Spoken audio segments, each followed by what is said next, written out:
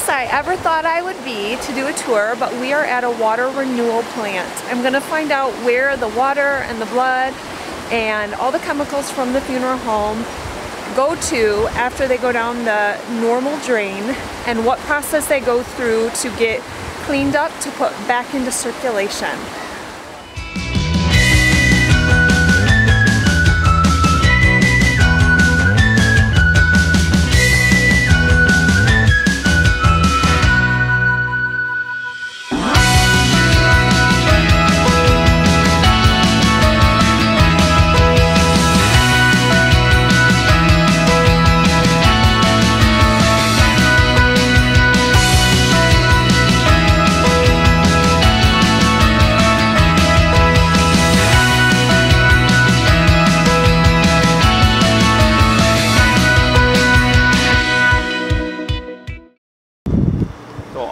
Sewage comes in right here, and we have our sampler here that's going to sample that.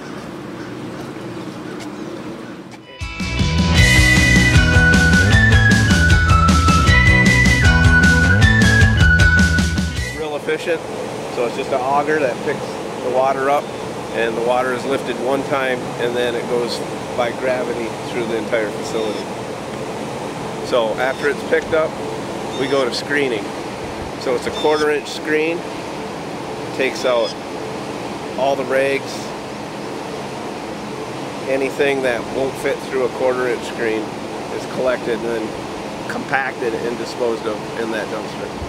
So toilet paper? Toilet paper, the flushable wipes are not flushable.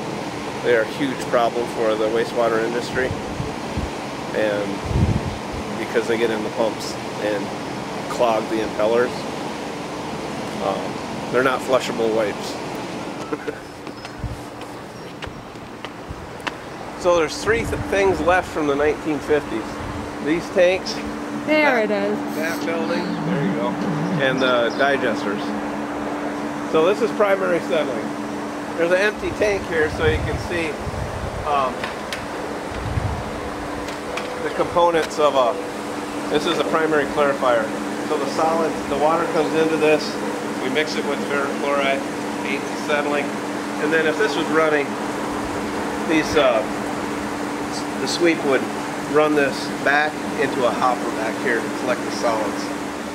So this is moving, collecting the solids in a hopper here.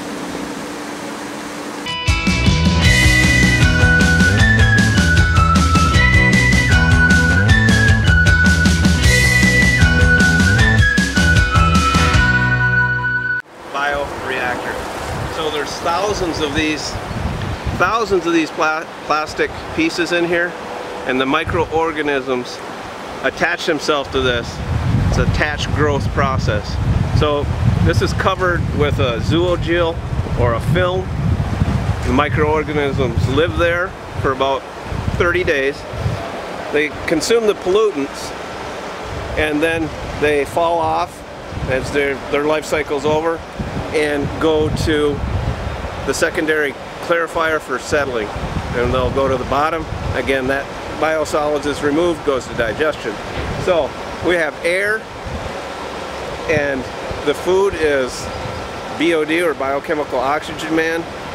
There's phosphorus, nitrogen, a little bit of solids. It's all digested here.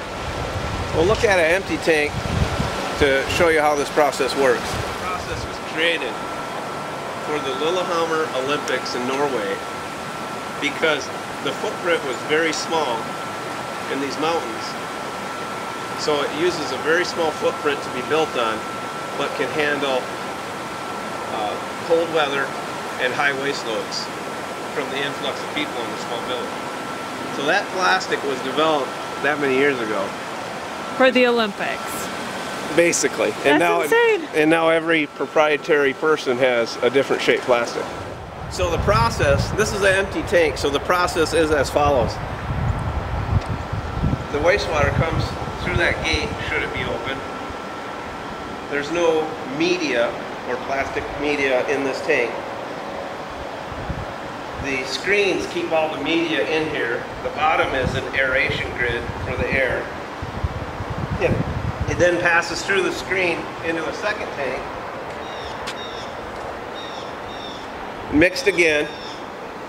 The second tank is screened, and then it goes through the outfall, which we can show you next.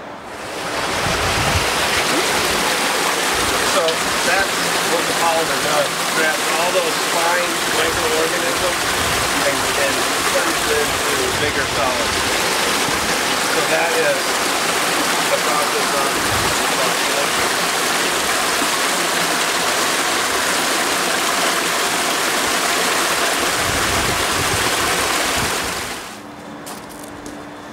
We'll look at the live tank, but this tank is out of service. All the water flows through that large conduit into the baffle, and then it settles. The flights then move the solids to the center, where we have a pump that removes the solids. Again, the solids go to anaerobic digestion. The water goes to be chlorinated. And we'll look at the live tank over here. How many solids are left at this point? I mean, we're talking... We maintain a foot in there. I mean, there's always a foot of solids in there. Wow. Because the process is honing in on.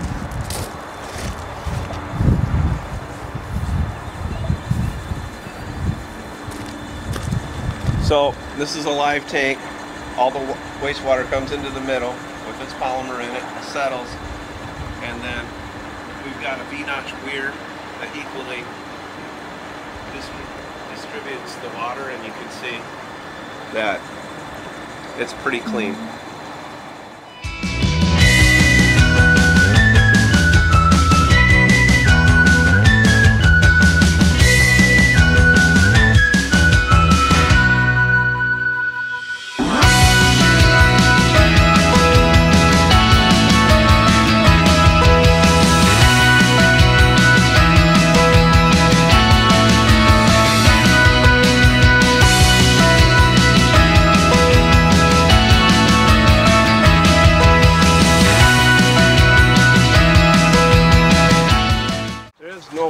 Impact on the river, because this water has to have a minimum of 4 parts DO, dissolved oxygen, because you don't want to add it and say it's taking something out of the river. Gotcha. So you're adding it, it has to be above. It normally runs 6 parts of dissolved oxygen. Now, the foam you see, this is a discharge to the Kalamazoo River. And that white foam is actually a natural-born surfactant. Surfactants are in soap. This is actually a microorganism that, when it's all mixed like this, is releasing itself. For example, you're at the end of a lake on a windy day, and you'll see foam on the beach. It's the same thing. So the solids are all collected, and they are heated in these 2 digesters to 95 degrees Fahrenheit. By a water bath, like a boiler, and the boiler is fired by methane that is created by the digestion process. So we're using our methane created by the digest process, and then there's a little bit of natural gas in there because the natural gas has not been cleaned. The methane has not been cleaned, and the natural gas brings the temperature up to completely volatilize the methane.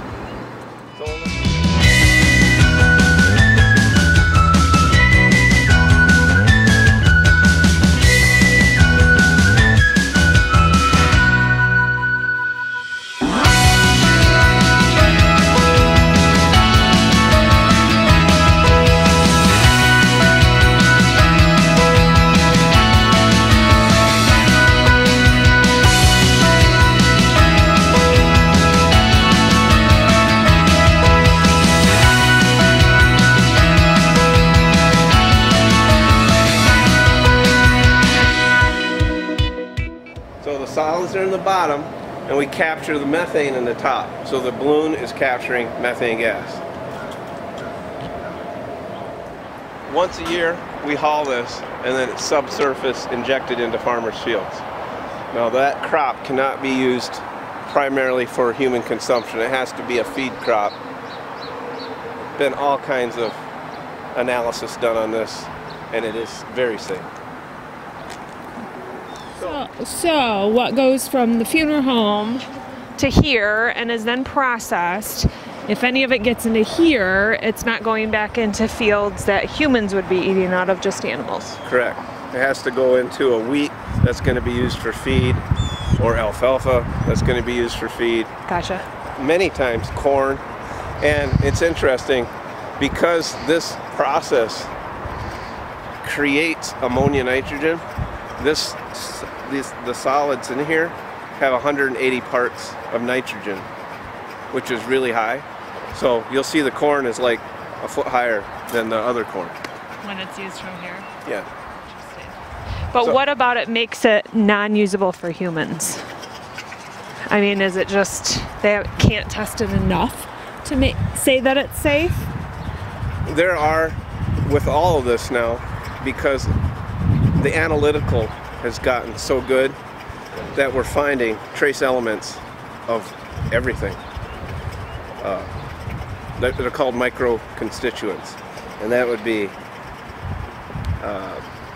steroids or birth control or blood pressure medicine. They can test that, and there are, this is a parts per trillion I'm talking about. Yeah. But there are parts per trillion in the biosolids and parts per trillion in the effluent going to the river. This is the control panel for the waste gas burner. Should we not use all the methane and the storage is full, it then goes to a waste gas flame. Some call it the eternal flame. It's just a big waste gas burner like you'd see at a landfill. I mean, the people are very concerned about formaldehyde and the blood and everything going back in the water. What is worse than that goes in water that people use that would be more concerning than what may go down the drain at a funeral home? Well, electroplaters.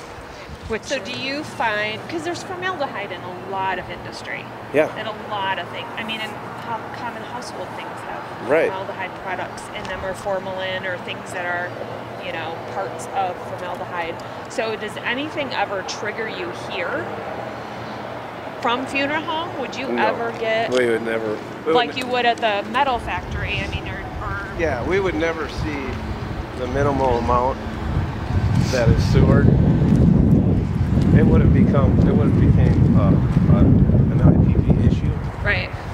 For wastewater plants. Okay. But you don't, it's not anything you check industry, you know. So flushable wipes are more of a problem than formaldehyde is what you're telling me. It really is. True story. True story. I mean,